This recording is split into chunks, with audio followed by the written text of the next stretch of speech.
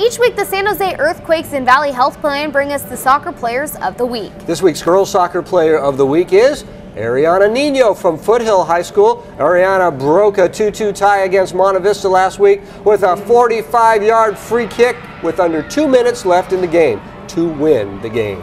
And this week's boys soccer player of the week is none other than goalkeeper JT Calrson from San Ramon Valley High School. JT is the senior captain for the Wolves and turned a beauty last week in a win against Foothill. Calrson leads the SRV defense this year with just 5 goals allowed in 10 games. Very impressive.